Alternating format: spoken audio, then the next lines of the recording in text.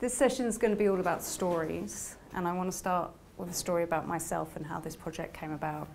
So I think it was 2011. I was standing in London Bridge next to, I don't know if people know Richard Martin, but I was standing next to Richard Martin, you do, who had a pair of binoculars and was looking up at the Shard at 6 women who were climbing the Shard and attempting to hang a banner from the top. You may know this story.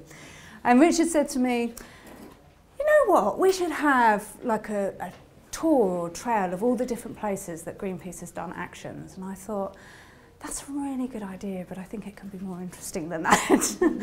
And that is where the idea for doing something specifically about women and the role that they have played in changing our communities and our society through their activism. And I pitched an idea to the Heritage Lottery Fund to build a walking tour app.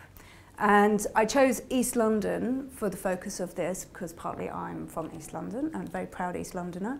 I should say it's my adopted home. I wasn't brought up there, although my family did originate from there. But it has been such a hotbed of activism, and much of it has been done by women. Yet these stories go really unreported. So at the moment, we're kind of halfway through the project. It's due for completion in July, which is when we'll be launching the app. But I wanted to come today because through the research we've been doing in the archives, and we're collecting oral histories, we're just uncovering so many amazing stories, and there's so many themes that are coming out that I think are so relevant for campaigners today.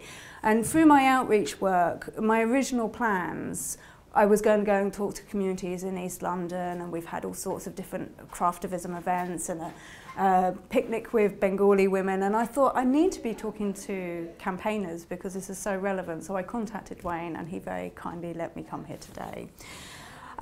So that's a little bit of background. I want to start off by talking about what is an activist. First of all, can you put your hands up? Who would describe themselves as an activist?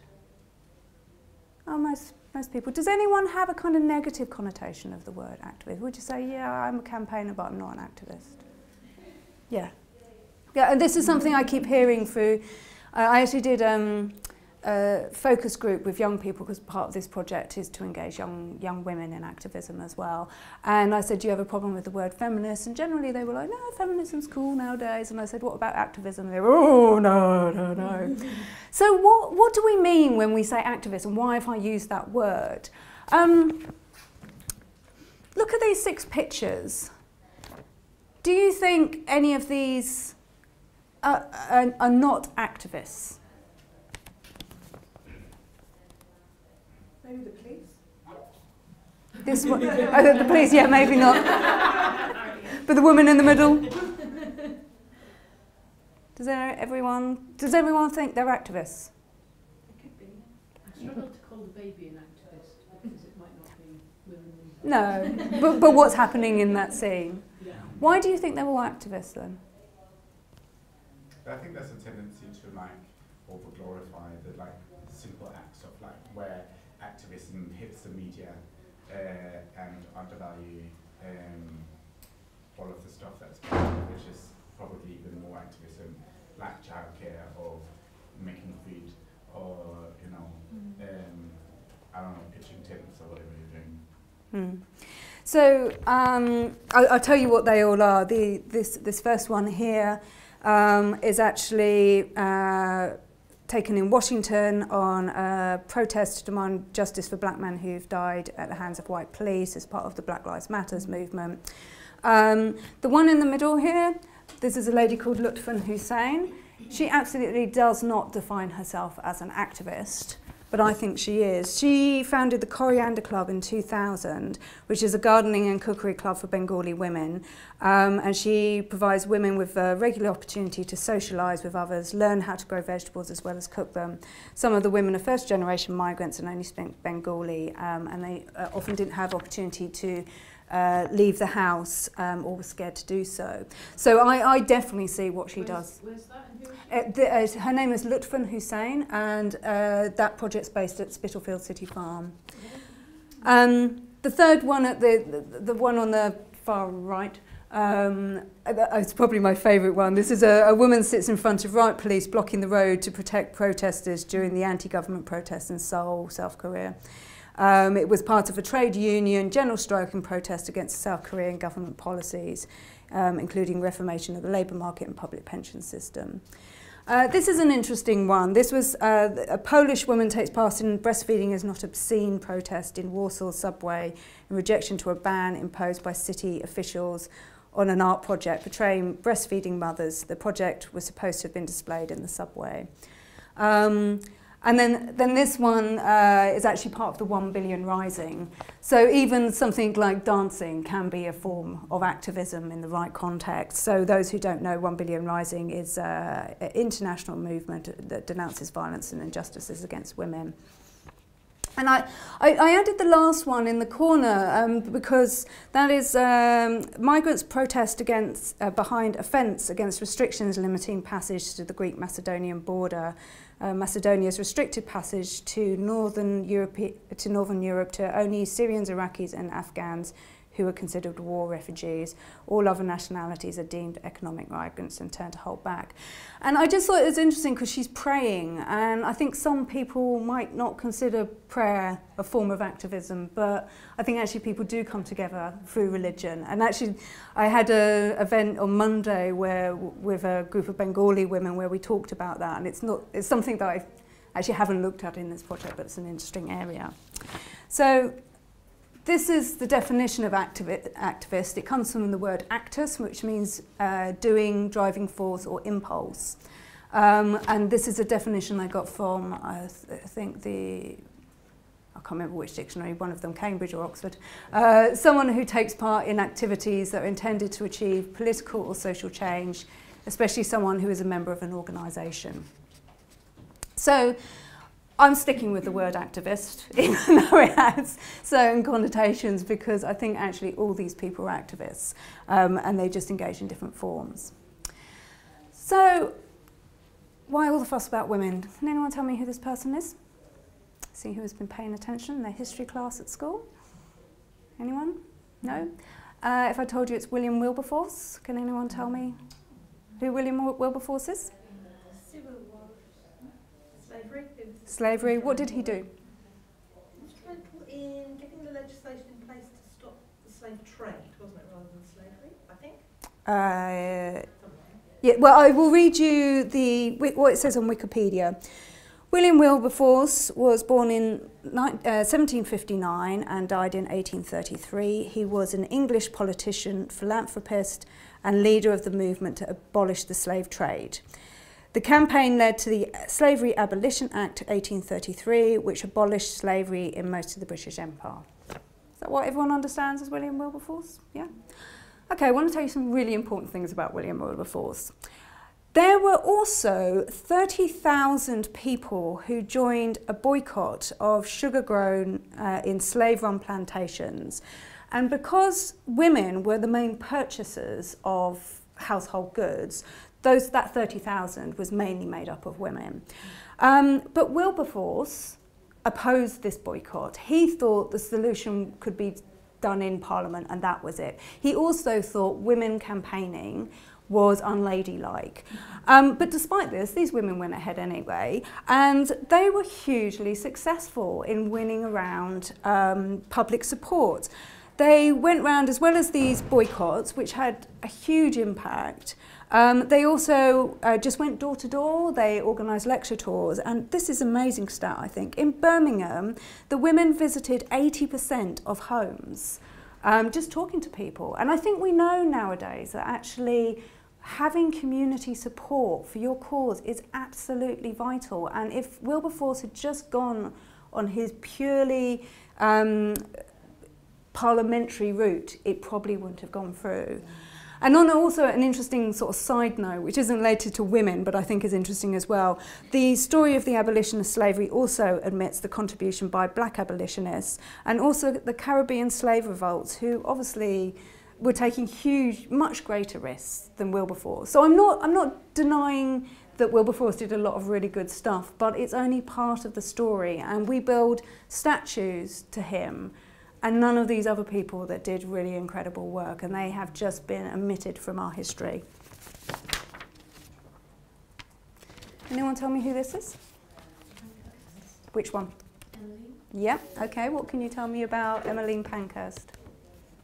She and her daughters, daughters singular, led the suffragettes, or were at least the most famous suffragettes. Okay, yeah. Yeah, she had 3 daughters, Sylvia, Christabel, and... The other one? I can't remember. I don't think Adele. Yeah, she's not really talked about that one, no. Yeah. So this is what it says in Wikipedia about Emmeline Pankhurst. She was a British political activist and leader of the British suffragette movement who helped women win the right to vote. In 1999, Time named Pankhurst as one of the 100 most important people of the 20th century, stating, "She shaped an idea of women for our time. She shook society into a new pattern from which there could be no going back." She's widely criticised for her militant tactics, and historians disagree about their effectiveness, but her work is recognised as a crucial element in achieving the suffrage in Britain. Okay, I'm going to tell you some facts about Emmeline Pankhurst that you may not know.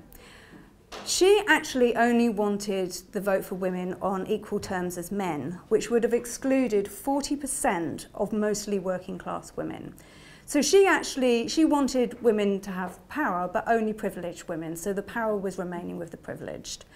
It was actually the East London Federation of Suffragettes, led by her daughter Sylvia, who campaigned for universal suffrage for both men and women. And Sylvia, as I said, yeah, she had, so Christabel and Emmeline stuck together, and Adele got shipped off to Australia. She felt so Sylvia and Adele opposed their mother, and Adele ended up getting shipped off to Australia, and Sylvia broke contact with her eventually. This was the first kind of stage of their parting, because Sylvia wanted to campaign for universal suffrage. And who's seen the Suffragette movie? Okay, so you know there's a really important part in there about that really wound me up, and it's about all this kind of way we revise history. For those who don't know, and there's no spoilers here, the main story is a working class woman who joins the suffragette movement, and there's a scene in her home where she's talking with her working class husband, and he doesn't want her to continue to campaign. And he says to her, "What will you do with the vote when you get it?" And she says, "The same thing as you." Now that really omits a really important point, was that working class men also did not have the vote. And this issue about the working classes just being excluded just doesn't get talked about. So I wanted to share this quote with you. This is actually from a Russian journal written in 1913, but the reason I like it is I think it's still very relevant today. So for bourgeois women, political rights are simply a means allowing them to make their way more conveniently and more securely in a world founded on the exploitation of working people. For women workers, political rights are a step along the rocky and difficult path that leads to the desired kingdom of labour. So what's really interesting about East London is we have such a concentration of working classes and working class women, and they have just been a hotbed of activism, and they've been driven to this through their situations. But our history tends to focus on the white middle class women. So we really wanted to look at who else was there. So I'm going to take you through a few stories now. So these are the Match Girls. You may have heard these ones are actually reasonably well known. Do people know about, you mentioned the Match Girls before. Can you tell anyone about it? No, I don't know enough. Oh, okay. Okay, so the Match Girls worked in the Bryant May factory in Bow. And they worked in really terrible conditions, 14 hours a day. They worked with white phosphorus, which literally melted your jaw. You may have heard of phossy jaw, which is the effect that the chemical had on their faces, just literally melted away. And there was an article about the conditions by, in a magazine, a radical journal called The Link, which was written by a socialist called Annie Besant. And after finding out about this, the factory owners sacked one of the informants. And by the end of the day, 1,400 women had gone on strike. Now, what's very interesting about these women, as you can see, these are not rich women. They were very young, a lot of them. They were working class. And they were mostly migrants. And I think they were mostly Irish. I think there were a few Jews in there as well. So the strike went on for 3 weeks, and it was hugely successful. And one of the things that they were really good at was gathering the community support in the way that we'd seen the anti-slave trade women do in William Wilberforce's time. They went round and gathered the support of the community, and they had very strong networks because of their migrant communities. And as a result, this was a quote, they organised a protest up to Parliament, and this was an observer who said, few people could fail to be touched by the way in which the girls were determined to stand together at all costs. In every direction, girls might be seen plotting how they could help one another on until Bryant and May gave them their pennies. So yeah, they were very successful and really shocked the middle classes, who thought that working class women, well, they were often depicted as inadequate victims of their circumstance. And actually they were so successful that they really influenced the dockers' strike, which was obviously led by the men, and was very successful in 1919. And if you read the historical accounts, you'd think that it was the men that came up with these ideas of gathering local community support, but actually the dockers took those ideas from the match girls before them. So, next story. Sylvia Pankhurst, I've told you a little bit about her. So we all know about the suffragettes. I don't really want to talk too much about the suffragettes, but what the suffragettes did afterwards. So Sylvia and her mother, first of all, as I mentioned, the schism occurred when they disagreed about who should have the vote, but they became further estranged when Emmeline Pankhurst became a very fervent campaigner for the war, and she was one of the main person behind the White Feather campaign, which people might know about. They were given white feathers to men that they thought should be going fighting, not really knowing anything about these people at all. Meanwhile, Sylvia Pankhurst became a very active pacifist, and she actually supported the Women's Peace Congress in The Hague in 1915. She also practiced what became known as the personal is political. So this was a term that was coined by the second wave feminists, so that's the women's lib movement of the 60s onwards. And the second wave feminists said, oh, those first wave feminists, all they're worried about is the vote, but that's actually also a poor telling of history. So Sylvia very much embodied it, because she refused to enter into a marriage contract with her father of the child, and that was actually what put the final nail in the coffin between her and Emmeline, that she refused. She lived in sin, basically, and she recognised that it wasn't just about the vote, it was about systems that women functioned in. And she also became very involved in the campaign against fascism and colonial rule, as opposed to Emmeline, who was hurrah British Empire and was doing all she could to protect that. And interestingly, Sylvia ended up in Ethiopia. She went there in 1956 and continued her campaign against fascism and colonial rule, and she died in Addis Ababa. And she actually received a state funeral and was named an honorary Ethiopian. And there was a really interesting article in The Guardian the other day. And finally, we're going to get a statue to Sylvia Pankhurst. It's not going to be in Westminster, like Emmeline's is. It's going to be in Clerkenwell, and it's taken this long to get one of her. And there was a piece about it in The Guardian, and if you looked in the comments section below, there were all these Ethiopians going, "Oh, Sylvia, she's amazing!" I knew about this about her, but I didn't know how much she is still admired over there, and we've almost forgotten about her. This is Muriel Lester. Muriel Lester was born in Leytonstone, and she was dubbed the Mother of Peace, and she was twice nominated for the Nobel Peace Prize. She campaigned during both wars and organised a number of activities, including prayers to enemy nations, services for pacifist speakers, cheap meals for munition workers, and protection to local Germans and Austrians. In 1941, she was actually arrested on the orders of Churchill and detained in Holloway prison for the remainder of the war because he didn't like this meddling woman who was going around talking about peace and that we should stop fighting.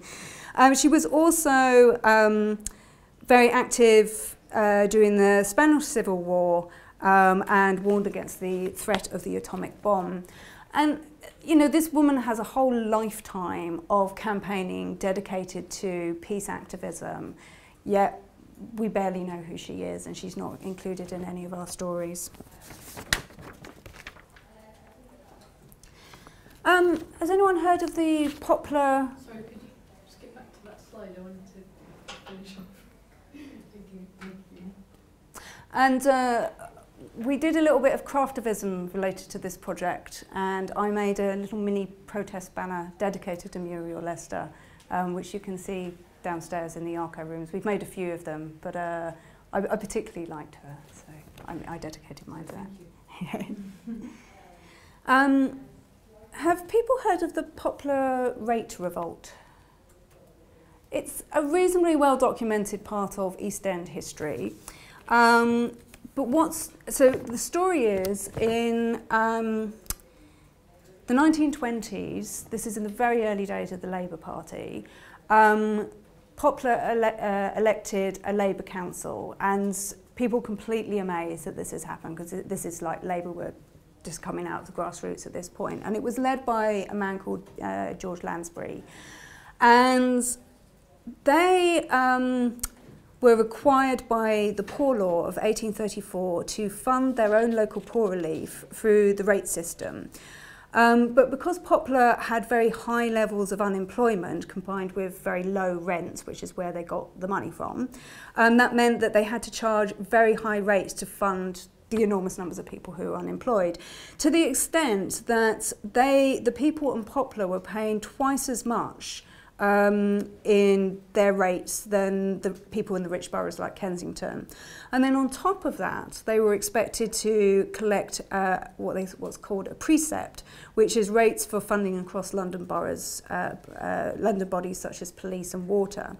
And the Popular Labour Party said this is really unfair. We're not going to collect the precept. Our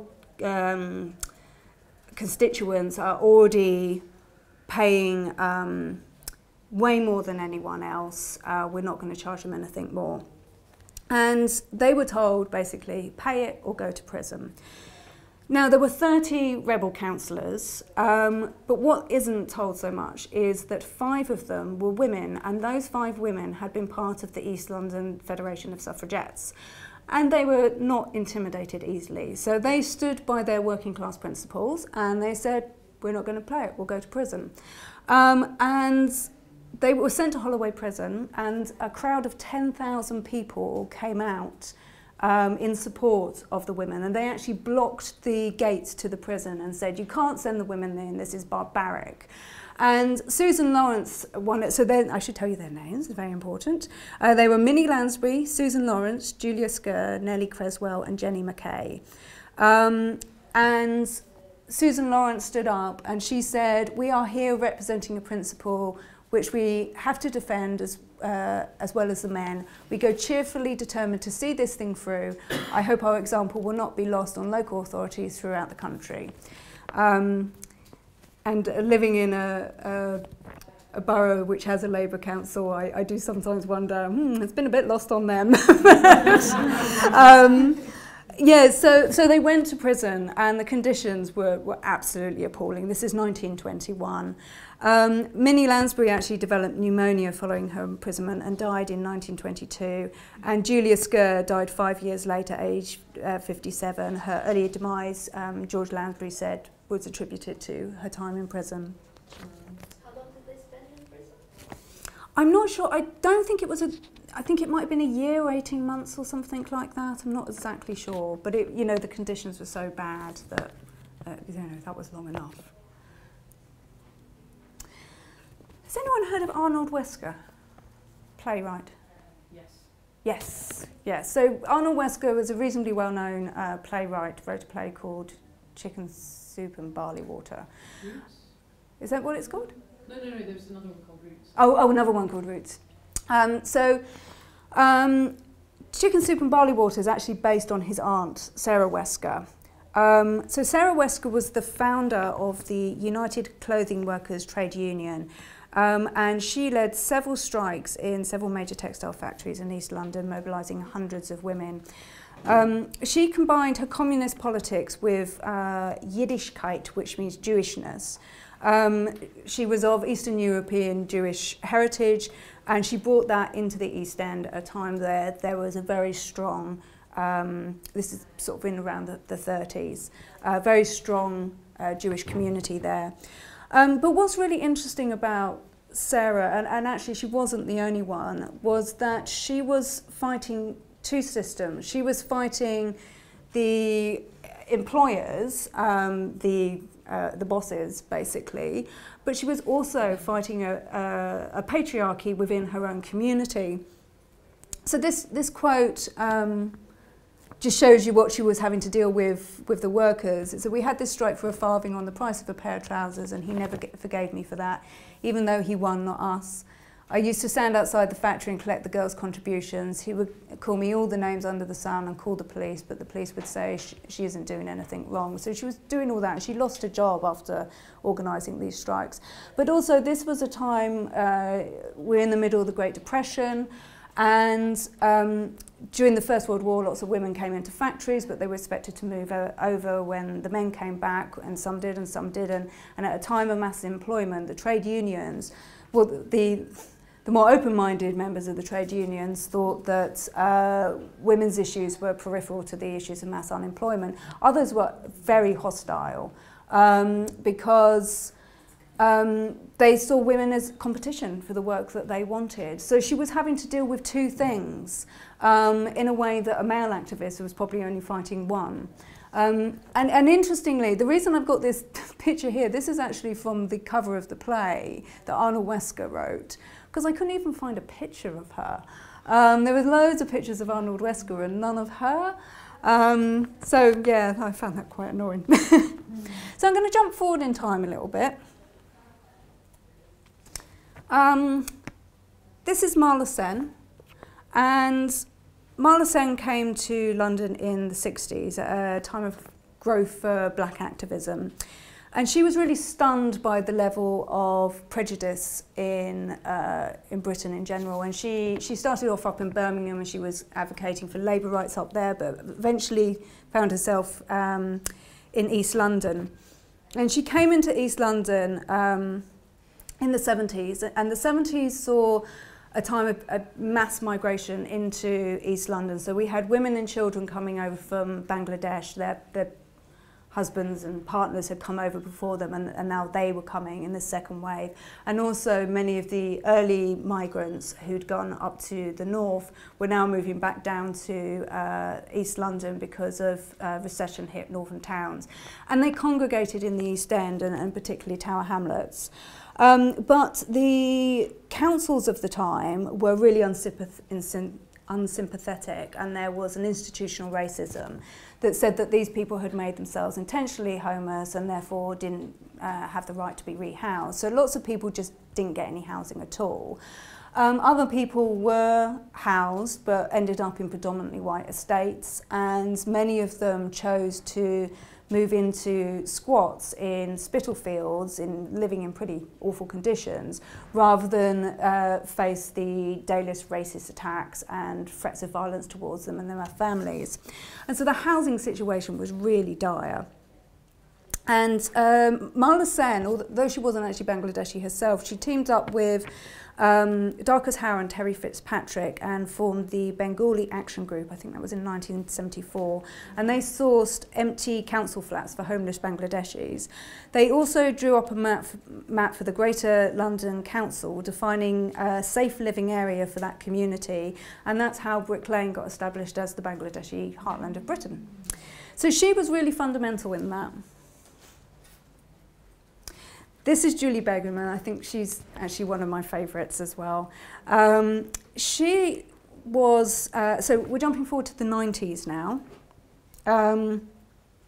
So the 90s, some of you may remember, saw a real rise in racist attacks, particularly on the Asian community. It was also when we saw Tower Hamlets elect the first BNP councillor, Derek Becken. And he won that by 8 votes, I think it was.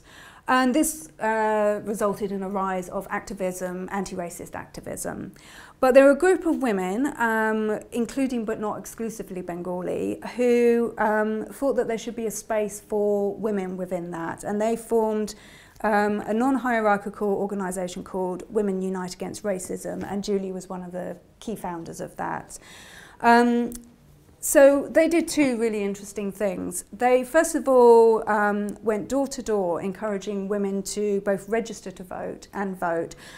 And one of the issues with that was a lot of Bengali women were too scared to go to the polling booths because there would be BNP supporters hanging around the booths, and they just thought that it was dangerous.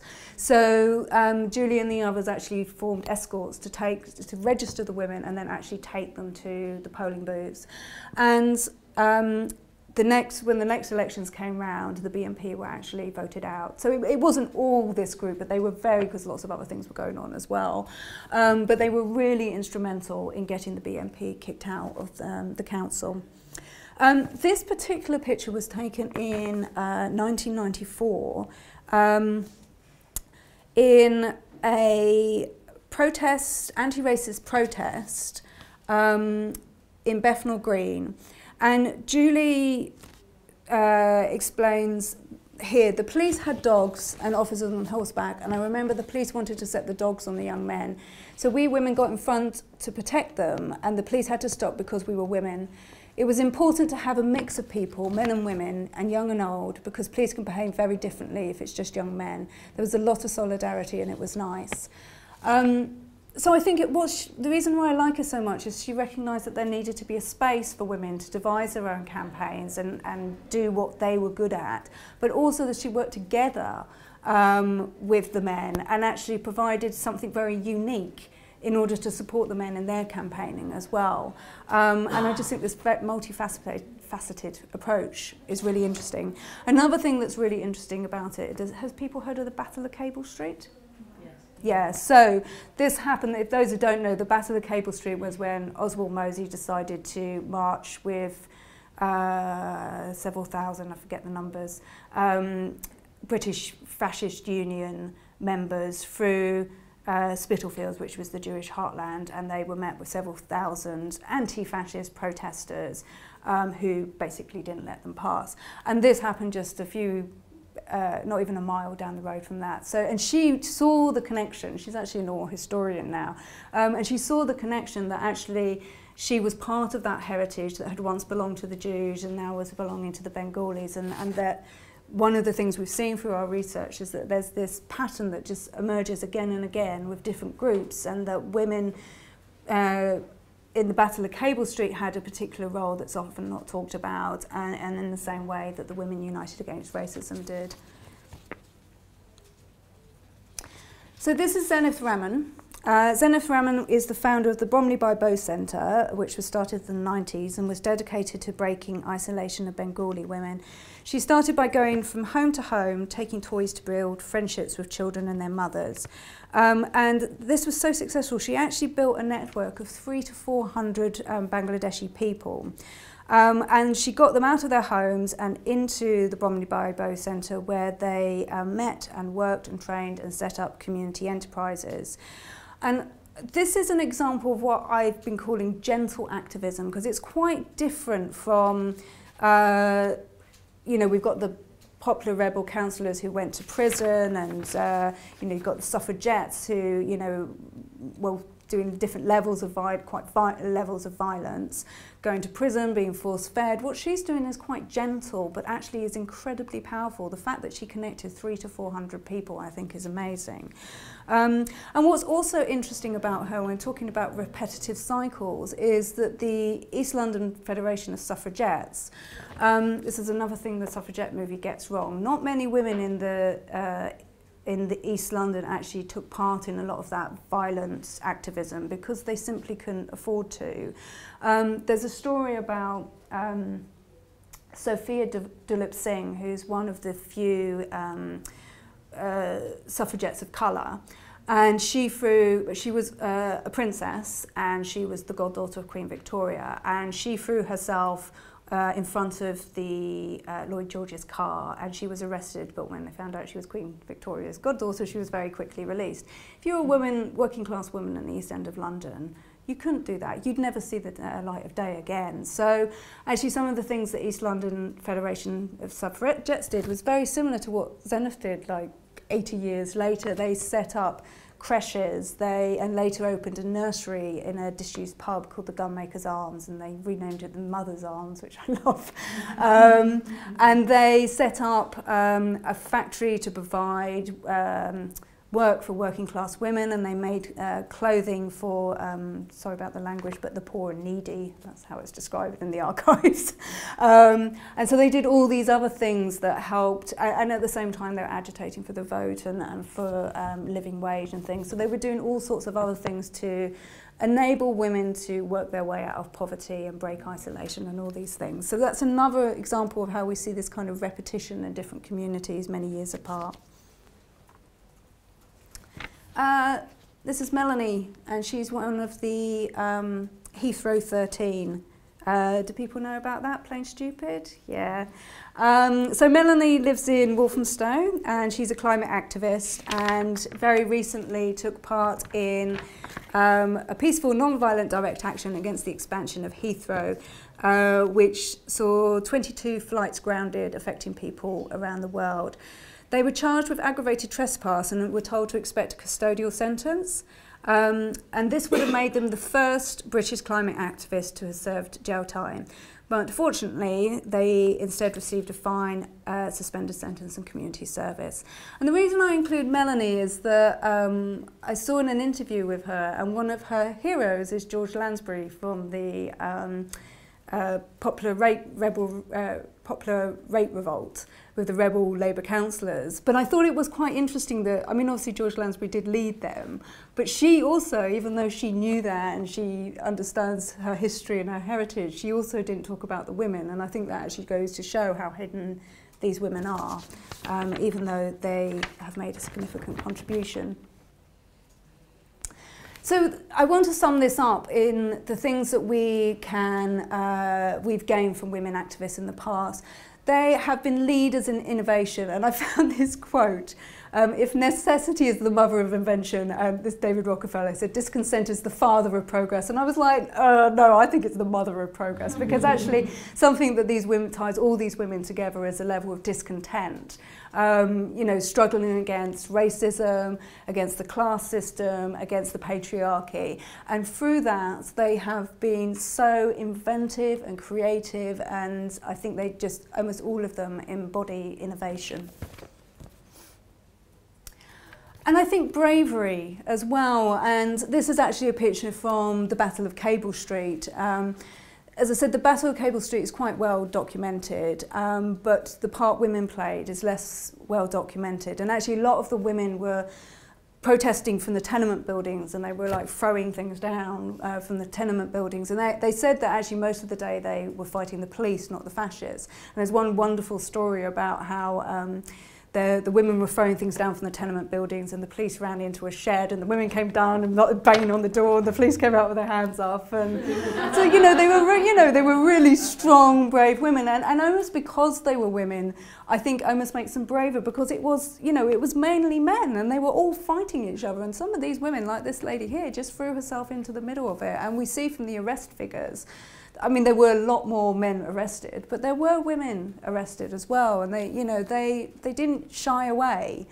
So I think we've had that kind of bravery, but also sort of bravery of someone like Sylvia Pankhurst, who just stepped away from her mother and all of her family and did what she believed in, and I think that just took enormous bravery as well.